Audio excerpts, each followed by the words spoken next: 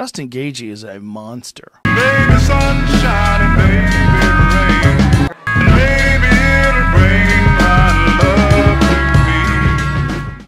Justin Gaethje often says his road to the UFC began at age 4, but Gaethje was born a twin, and by the sound of things, they were scrapping from the get-go. I'd say those two were grappling inside the womb. Justin was probably born with cauliflower ears, umbilical cords all tangled up like a couple iPhone cables. Most violent baby in a hospital. I may be exaggerating here a little, but by all accounts, they were a handful. We definitely fought a lot. I know we gave my parents a lot of headaches. We've had couches broken, beds broken. I can't tell you how many things were broken in our house. We played football in the house, we would just tear that house apart. And I was down on the floor, of course, playing football with Marcus and Justin. One of them was going for the pass, and I threw him the ball and caught it. The other tackle went right into the pot and just dropped and shattered. And about then the babysitter walked in. I was like, sorry, but I gotta go to work. That's a clip from a short documentary SB Nation did. And they even managed to catch Justin's mother retelling the heartwarming moment when she was told she was having twins. I mean, this is just beautiful. I went to the doctor and he told me that he thought he heard 2 heartbeats, and I'm like, oh, please no. Oh, Jesus Christ, doctor. Say it ain't so. That's good. Justin's energy was quickly channeled into sports. Football, baseball, but his biggest passion right off the bat was wrestling. He was an exceptional high school wrestler and won state championships both as a junior and a senior. Finishing high school, many kids in Justin's hometown, Safford, Arizona, might not have felt like they had many career options. Safford is a small mining town, and mining runs deep in Justin's family.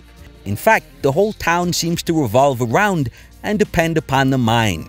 Most of the people are tied to the copper mine in one way or another. My dad's been working there 30 years. Both of my grandpas, they retired from there. My brother works there, all my uncles, my cousins. The mine is everything for us. If that mine were to somehow really tank, it would impact everything from this school, our supermarkets. I mean, we're all, reliant on the mine for our economy. So for many kids, the mine is the most obvious option. Good money, secure job, but hard work and long hours. After high school, Justin had a 3-month stint working in the mine. 12-hour days. 1 week he did 96 hours. In 3 months, he took 1 day off because he needed to sleep. Now, what can you even say about that? Lazy son of a bitch, taking days off to lay around sleeping in bed. Pure, utter laziness. Nah, I mean, I would call that an ordeal. 96 hours in a mine. I'd say I'd last about 96 seconds, maybe. But one thing it taught him is that it just wasn't for him. He worked for a full summer, made some good money, and realized that he never wanted to do it again, I believe. Luckily, Justin's high school accomplishments gave him an opportunity to wrestle for Northern Colorado while pursuing a human services degree. He became the university's first Division I All-American, and as a junior, he finished 7th in the NCAA championships. So an extremely accomplished wrestler. In his final year, his grades were slipping, and he made a deal with the assistant coach that if he got his shit together in terms of grades, he would get Justin an amateur MMA fight. Justin went 5-0 as an amateur, and did so without any training. With a pro debut as the next logical step in his career, Justin felt that it might actually be time to find an MMA coach. Get some striking going. Like I said, it's all godsend because, there's no rhyme or reason why I walked into the garage. It could have been anywhere and I wouldn't be where I'm at today, so I'm thankful for that. So it was pretty much an accident? Not an accident, it was fate, I guess you call it. Okay. Yeah, it was an accident. A very lucky accident, because Grudge head coach Trevor Whitman has been the architect of Justin's evolution. By the time of that interview, Justin was already the undefeated lightweight champion of World Series of Fighting. He was building a career brutalizing opponents with relentless pressure and a diverse striking game. Head kicks, knees, thunderous punches, whatever the fuck this is, but probably most notably of all, fight-ending leg kicks. Conspicuously absent from his MMA game was wrestling, which he regarded as boring. Hey, well, all these wrestlers are tarnishing my sport. They need to quit doing that boring crap. So I'm here to show you how it's done. I'm going to come forward, and I'm only here to knock people out. I'm not here to submit nobody. Are we going to see you go for a takedown and ground and pound? Hey, boss. One thing, man, I'm never going to do that. I'm here for one reason. Like I said, this is a whole different sport for me. This is fighting. Probably the two most notable fights of his World Series career were against a little-known Peruvian fighter, Luis Palomino. They just beat the living shit out of each other. The fights were as good as any you'll ever see. Ridiculous. Back and forth wars where both men were badly, badly hurt. These bouts added to Justin's growing reputation as a murderous, must-see TV madman. But while Gaethje might have won both fights, he went through hell to get there. And against a relatively unknown fighter. So even at this stage, people were starting to voice concerns about longevity and how he'd fare against the upper echelon of fighters in the far deeper UFC. There's just no way he can continue with this style against increasingly difficult opposition and avoid not only losses, but taking huge, potentially life-altering damage in the process. Justin defended his belt a total of 5 times in World Series of Fighting, remaining undefeated in his pro career, and now decided it was time to test free agency. When it came time to negotiate with the UFC, he was an accomplished champion in a solid organization with an incredible highlight reel, the combination of which allowed him to demand a serious purse right off the bat. For his first fight in the UFC, he was getting 100 a show, 100 a win, and that fight was against Michael Johnson. Johnson took exception to all the hype. You've been fighting tomato cans, but this is a UFC, and you're just not going to be able... Michael also came out with one of the funnier comebacks I can remember, when Gaethje laid out his prediction for the fight. But Gaethje's prediction was on the money. His UFC debut was sensational. He got rocked right away, and the fight was a glorious back-and-forth brawl. Gaethje was badly hurt twice, but on both occasions he weathered the storm, continued moving forward, wearing his opponent out. And true to his words, he dragged Johnson in them deep waters where he eventually drowned his ass. Gaethje's UFC debut was the 2017 Fight of the Year. You could not make a better introduction to the organization. And he collected 2 bonuses in the process, both fight and performance of the night. So he got off to a pretty good start, and he immediately set his sights on the upper echelons of the division.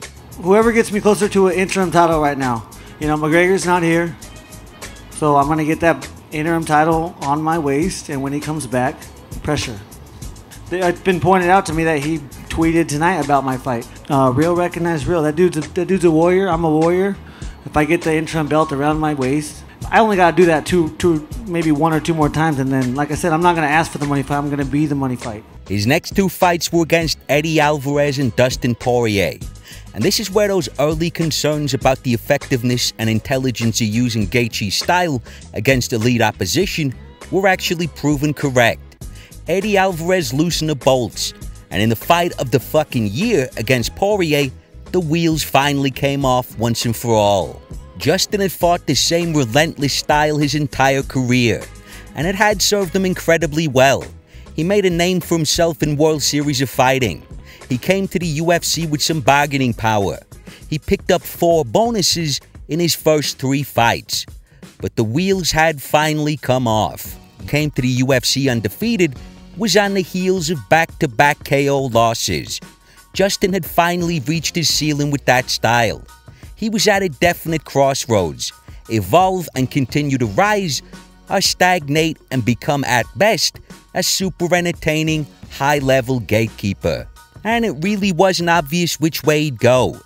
Gaethje always spoke about his style being about excitement, career progression, and bonuses, which would make it sound like a conscious decision. I'm an entertainer. That's proven because I got performance and knockout of the night. That's what I'm in there for. I'm here to make money, make a living. This is my job now. You know, I fight for bonuses. My first 16 fights, I would have got an extra $50,000 if it was on the line every single time. That's what I fight for. But when pressed on it, he also said he couldn't change his style if he wanted to. That's just who he was inside the octagon. A man with an insatiable appetite for destruction. You know, I can't change the way I fight. It's impossible for me. It is who I am, and it's how I will fight every single time I go in there. Gaethje almost seemed trapped by his own reputation as the most exciting or violent man in the sport. Kill or be killed every single time. I mean, he celebrated the Alvarez loss almost like it was a victory. And I really had a lot of fun in there. That's, it was a dream come true for me. If I lost, I hoped that I would got knocked out, and all those things came true. I'm happy. I'm happy for myself. I'm happy for my family. Is it possible that you derived as much pleasure out of that kind of fight as you would a win like the Michael Johnson fight? Is it the same kind of thing for you? It's close. It's really close, actually. And coming out of the Poirier fight, he made it sound like entertainment takes precedence over the actual result. I didn't get in the sport to win or lose. It's an entertainment factor for me, and I will be known as and remembered as one of the most entertaining fighters that ever did it. Content with what just happened, as stupid and crazy as that sounds. I felt so comfortable in there, so good. The best I've ever felt. And so here he is, on the heels of 2 losses. The holes have been exposed, the wheels have come off. And there's plenty of things suggesting that this guy might not be capable of adapting. He loves pleasing the fans. He didn't think he could change, and he seemed content to lose as long as it was in an exciting fashion. So you could easily be forgiven for thinking this guy's reached his limit. We found his ceiling. Nothing's gonna change here. And that's exactly how his next opponent saw things. He was regarding Gaethje as a joke. After 2 knockout losses in 2 brawls, he was calling him the Homer Simpson of MMA. Yeah, thank you, man. It's your last main event. You're about to be on a 3-fight losing streak and shipping your ass back to the B League to fight tomato cans again. I got more money than you right now, bro. I fought 4 times in the last year, and I won my fights. You lost 2 out of 3. You fucking suck, dude. Are you gonna run like a bitch the whole time, or are you gonna stand there and fight me? Yeah, I'm not the Homer Simpson of MMA like you are, bro. I'm not gonna take a beating, but you will get knocked the fuck out. You take 10 significant strikes per minute. That's 50 shots a round. That you ain't lasting 3 rounds of me taking all that beating like that. One thing Gaethje said before the fight was that Poirier and Alvarez might have beaten him, but James Vick doesn't have the footwork or angles of either guy. And that turned out to be prophetic. Vicious knockout. In his next fight, he demolished Barboza and then smashed the fuck out of Cowboy Cerrone. Even though none of those fights made it out of the first round, we did see enough to know that Justin had definitely evolved. 3 sensational first-round finishes. He was knocking his opponents out quicker while throwing far less punches and absorbing far less damage. He was simply a much more efficient and effective fighter, and one who looked ready for a title shot. He attributed this transformation to finally heeding the longtime advice of Trevor Whitman. It's really the output. My output has dropped about 85%. My coach told me forever, try a little bit less and you will find more success. And it's like golf. It's like the harder you try, the worse you do. It doesn't make sense to me because my whole life in wrestling was the harder you work, the better you did. Luckily, I have the 2018 Coach of the Year, the Coach of the Century. So I listen to everything he says. At the end of 2019, he began a little beef with McGregor, and it was actually informative. Up to this point, they had been mostly complimentary of each other. Conor praised his debut, while Gaethje often spoke positively of him. But while McGregor was going through his scumbag phase, Gaethje was one of his harshest critics. When Conor called for a Khabib rematch, Justin interjected with the following tweet: "You're a tool. You have lost everything already. You're a shit human, father, and husband. Fuck you." Now that is scorched earth. Shit father and husband? Jesus. McGregor would eventually respond with exactly what you'd expect, taking extreme offense at Justin's critique of his performance as a father. But this little spat perfectly illustrated one of Gaethje's major values in life. Throughout his career, Gaethje has often expressed his gratitude and admiration for his parents, who he views as having had an absolutely essential hand in his success. Again, your parents are your heroes, and thank God I was blessed with the best parents that I've ever come across. My dad, 35 years, 7 months in the copper mine working shift work.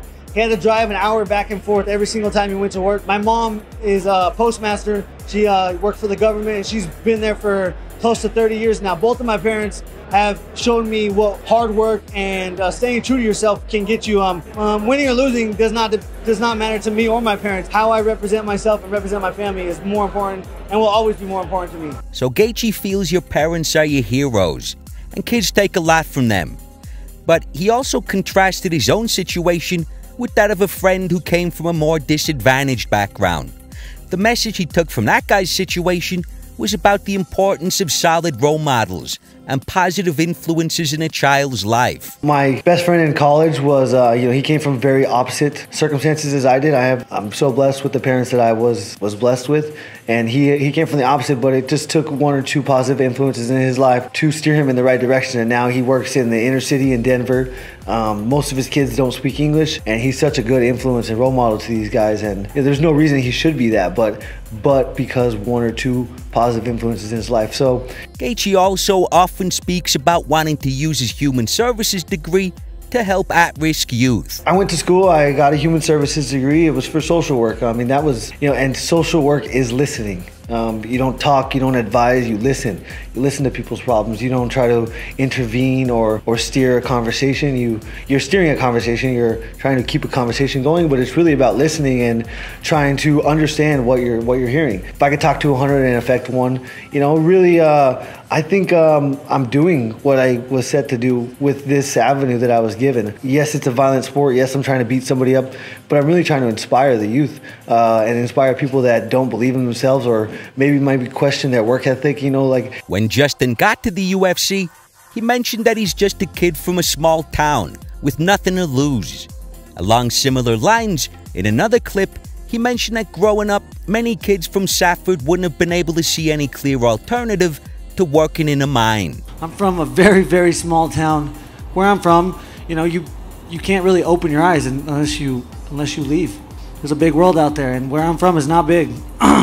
Usually you work for the copper mine, which is very noble, very stable.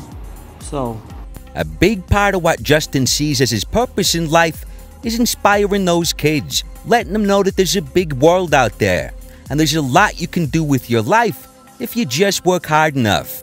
So we've seen him exalt role models, pedestalize his own parents, and repeatedly talk about his own desire to help and inspire at-risk youth. You honestly get a sense that he feels being a positive role model is just about the most honorable thing you could do in your life. It's an idea he takes very seriously. It's central to a number of his talking points. And so you can see why Gaethje was so hostile towards McGregor. That whole part of Conor's life was the ugly antithesis of everything Gaethje respects and strives to embody. Facts are facts. I mean, you cannot represent yourself in the public eye like that and expect your child to respect what you do. You are an influence, you are a hero to your children, and you are a fool if you think that they are not going to follow in your footsteps. But that was all a distraction, and shortly afterwards, Gaethje was kind of in limbo.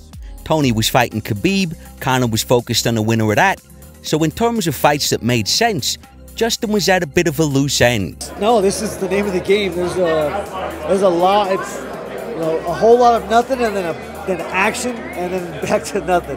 It's very hard to stay focused, but ultimately I know I'm going to have a fight, and I know it's going to be a big fight. So good prediction by Gaethje, because as we know by now, I'm actually starting to wonder if the UFC hadn't booked Tony versus Khabib for the 5th time, would there have even been a pandemic? Like, if the UFC tried to book it again, next time it'll probably be cancelled because of a plague of locusts. Then there'll be a great flood, followed by pestilence of livestock, whatever the fuck that is, and so on, etc. It's just ridiculous. Long story short, Khabib gets trapped in Russia, and with less than 3 weeks to go, Gaethje gets offered a fight. And I feel like there's 7-point-something billion people on Earth, and not one person is in my position right now, and I love it. My family, they all get, they're all super nervous, super excited. Everyone totally believes in me, brings me comfort. I know what I have in front of me. Tony Ferguson is he lives in dark places. He's going to take me to a dark place. Now, this was an uncharacteristic decision by Gaethje. Throughout his career, he's always said he's against taking short-notice fights, and not because of being physically unprepared, but more so of being mentally unprepared, having doubts. He's said many times that he gets his confidence gradually over the course of a punishing camp. If he can look back and see he did everything right, didn't cut any corners, then he knows he's at his best. That's what gave him the confidence to fight in the manner in which he did. Every single day I do not cheat. I wake up with a goal in mind, and it's just to be better than yesterday. You know, and the more days you could do that in a row, the more prepared you will be. Confidence is huge in there, and if you aren't prepared, then you can't be confident, or as confident as you should be. Fortunately for him, the April date was cancelled after Gavin Newsom leaned on Disney to scrap the event. In the meantime, Gaethje relaxed, took it easy, done a little social distancing, while Tony Ferguson actually made weight on the original date. The fight was later rescheduled for May 9th. This was announced 3 weeks ahead of the card, which gave Gaethje a total of 5 weeks to prepare, and that's a much more reasonable time frame to get ready for someone like Tony. This was a dream matchup. It might not have been as anticipated as Khabib-Tony, but it was a guaranteed spectacle. Yeah, this is everything. I'm fighting for my life, for everything that I've worked for in my life. This is the culmination of events that has led me to here. This was certainly the toughest fight of Gaethje's career. Tony Ferguson, a fellow crowd jewel. Tony Ferguson had taken a hellacious and surprisingly one-sided, but more importantly than that, he had snapped one of the most impressive win streaks in lightweight history. Tony Ferguson had won 12 in a row, but Justin Gaethje was that unlucky number 13. In the post-fight, he basically thanked the people he'd been thanking his entire career. Best of luck to you in that title unification bout. We look forward to seeing you back in there. One more thing. Yeah. So this is the first fight my mom and dad have ever missed. All the credit goes to them. They've made me who I am, and that's by leading by example. And I can't tell them how thankful I am for the people they are and for the way they raised me. He's coached many champions.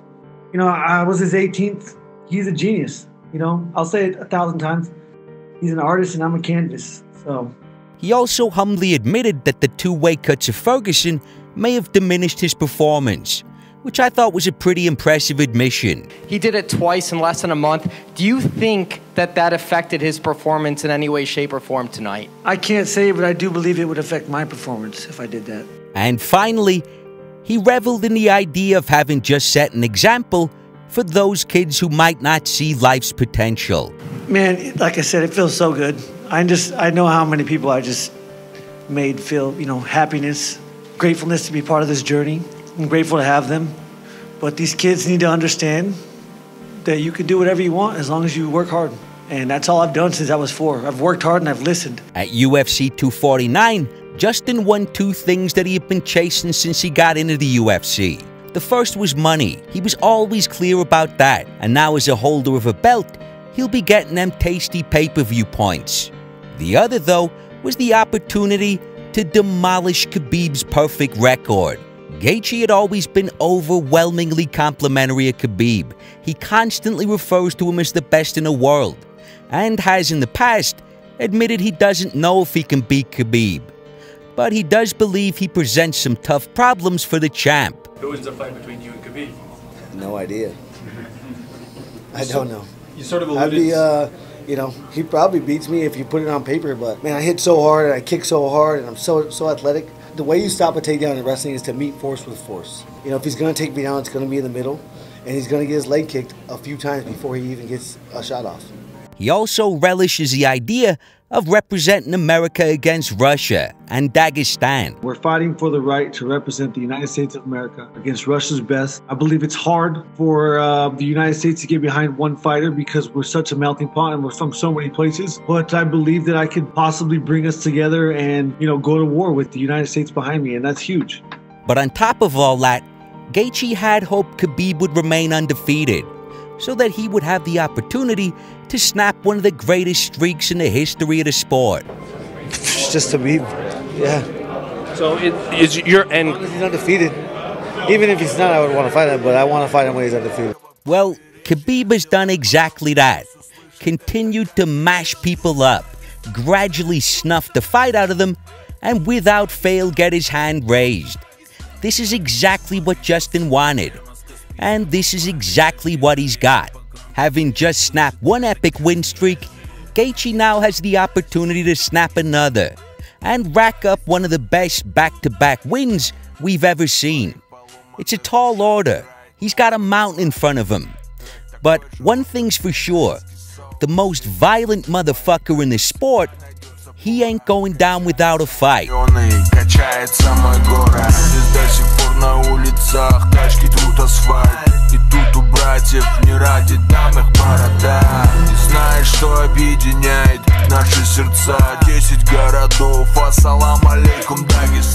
This was a sponsored video, and I think you're going to enjoy this. It was sponsored by a new MMA channel called Jesse on Fire. Now, this guy is a character. I mean, he's hilarious. Regular uploads, great content, and I am more than happy to recommend this channel. This clip cracked me up, man. Here's the deal. I have a theory. I think that Conor has someone else managing his Twitter. I think that the majority of the things that you see on his Twitter are not him.